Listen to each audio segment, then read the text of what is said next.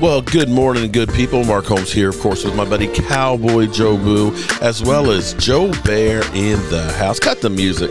I'm not doing this from my normal spot. So good morning, good people. Mark Holmes here. And as always, I want to say thank you all for watching, commenting, subscribing, and being part of the Joe Boo Sports Report. Without you guys, as well as you ladies, you know that this literally does not work. So we're already open for business here, and the football gods are awake here watching the Dallas Texans take on the Philadelphia Eagles today with the Super Bowl. Today, it's both teams' day, and I'm literally sick to my stomach, okay? I'm just disgusted.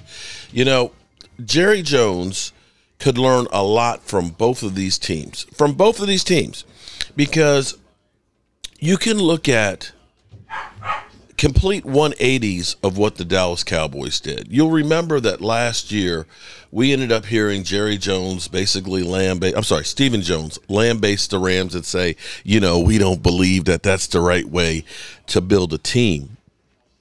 And, you know, it is short-sighted to say we're going to trade away our future to get success right now. But I believe if you ask a Cowboy fan, if we traded all of our picks to try and get a loaded team and won the Super Bowl and then had 2 or 3 years of down years of rebuilding, I'd probably say that Cowboy fans would be okay with that. I mean, we have gone through 3, 5, and 11 years in a row. We went through 3, 8, and 8 years in a row. I think at least a Super Bowl in this century might just kind of make it a little bit better. It might make it a little bit better. It would kill Philadelphia Eagles jokes about we haven't seen a high-def Super Bowl. But as I look at Kansas City, one thing the Cowboys do, and you can look at where we are right now. The discussions for the Cowboys this offseason are, do we re-sign Tony Pollard to, you know, the franchise tag and get him a long-term deal? Do we bring back Zeke Elliott, you know, our running back? Do we hold on to Tyron Smith? And, of course, how we get some cap relief. Other teams, the teams we're looking at in the Super Bowl right now, they're not looking at those situations and saying we need to keep older players. They get rid of older players. They let them go. They let them go other places. They let players go while they still have a value. Remember Zach Ertz? He was a hero in the Super Bowl for him. They went ahead and moved on, got a younger guy to take his place. And when you think of Kansas City, you know, everybody talks about, you know, oh, they lost Tyreek Hill. You know, yeah, they did lose Tyreek Hill, but they did have some other weapons there. And they at least went out and got a Juju. They got a Juju, okay? Juju got 77 receptions. So it's not Tyreek Hill that they got, but they got another weapon to go with all the other ones that they had. And I want you to think about Kansas City, who was in the Super Bowl and they lost. They took 2 starting offensive linemen and moved on from them that were Pro Bowlers. Pro Bowlers. They weren't saying, well, you know, we got to hold on to Tyron Smith because, you know, he's one of the best tackles in football when healthy. Those 2 guys weren't healthy for him in the Super Bowl. Bye. Boy, bye. See ya. Good luck elsewhere. We're going to move on. We hold on to guys to the point where they have no value to us, and they've dropped off a cliff. Their performance, not only is it that you're not getting anything in return, you're also having down years from them, and you're relying on them, and a big salary. So we look at it and say, well, Zeke Elliott will take a pay cut. Well, the problem is how much of a pay cut is Zeke Elliott going to take? We're going to have a $6 million cap hit at best. A $6 million cap hit if we make him a post-June 1st cut, or he takes a pay cut, or worse yet, we restructure, which means we're going to owe it later. Those are the discussions that we have. And instead of us, you know, getting rid of Amari Cooper and then bringing in another talent, we get a James Washington. We say a 3rd-round draft pick is going to be able to step up into the limelight as a rookie and do stuff.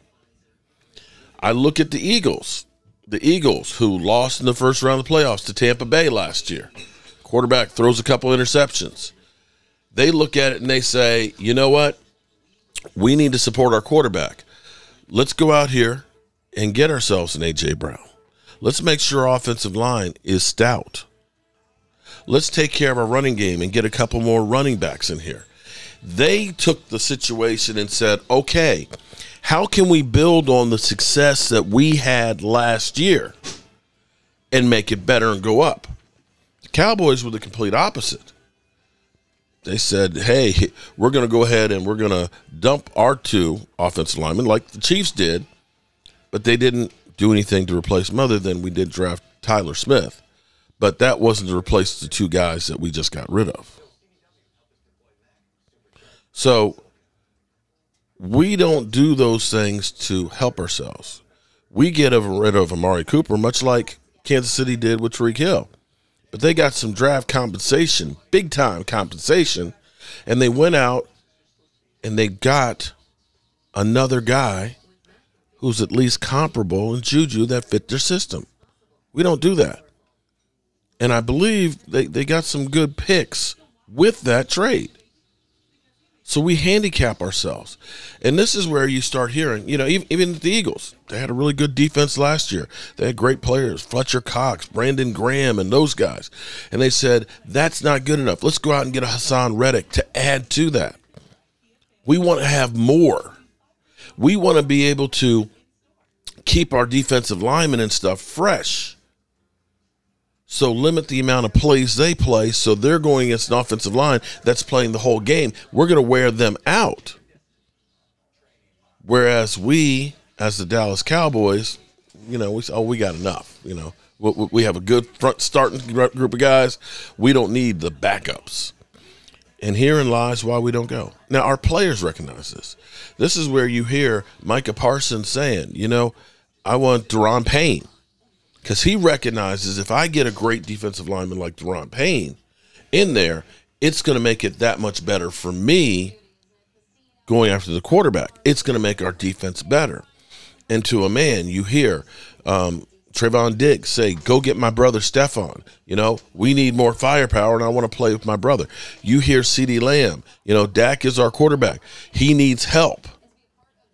And so this is where we can look at this and say, it's the tale of 2 cities here, or 3 cities, I should say, where the Eagles and Kansas City didn't sit back on their laurels and deconstruct the team.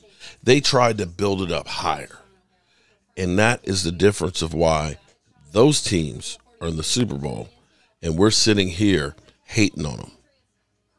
Now, I'll be here live streaming today, watching the Eagles going against the Kansas City Chiefs. I'm saying it's actually the Dallas Texans, and I'm putting money on it with BUSR. I'm partnered with them, and I'm going to put a couple $100 on Kansas City to win. And that is my hope, because if the Eagles win the Super Bowl again, oh my Lord, Eagle fans will descend upon me and this channel like locusts, and it won't be for a couple of weeks like they normally are. It will be all off season.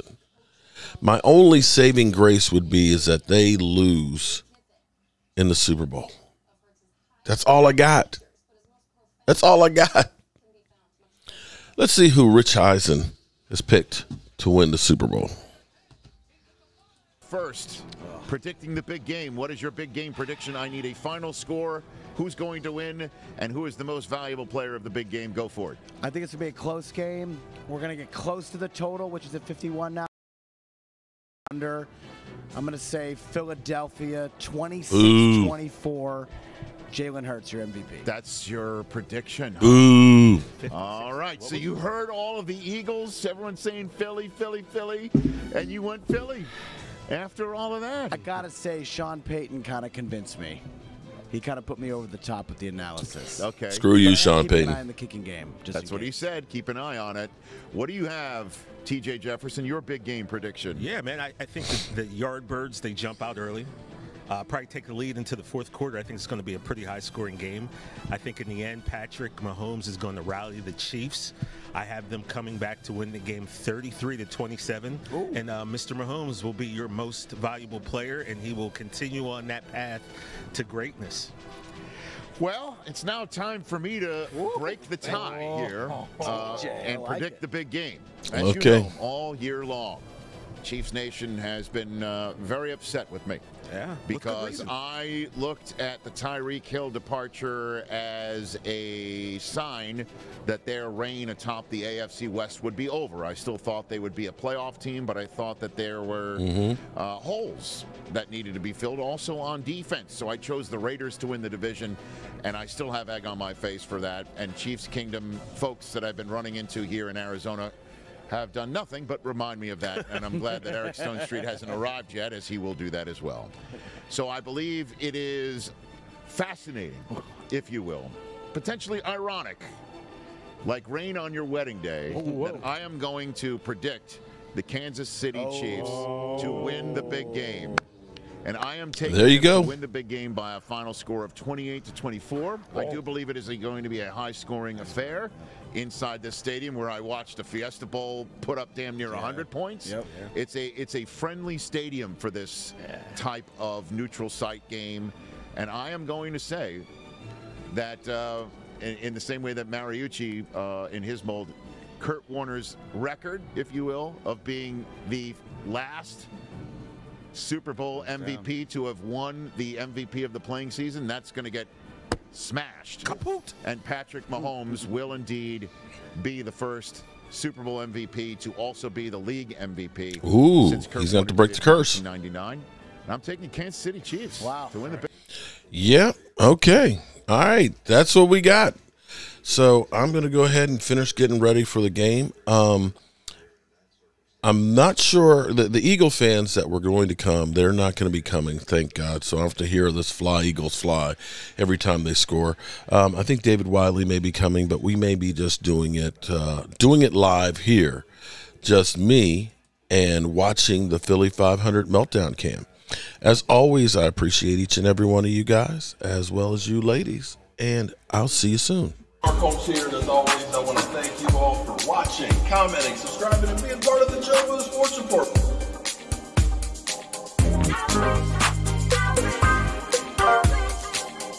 You did one hell of a job, and the only thing else I got to say is, how about them Cowboys? I'll see you guys tonight.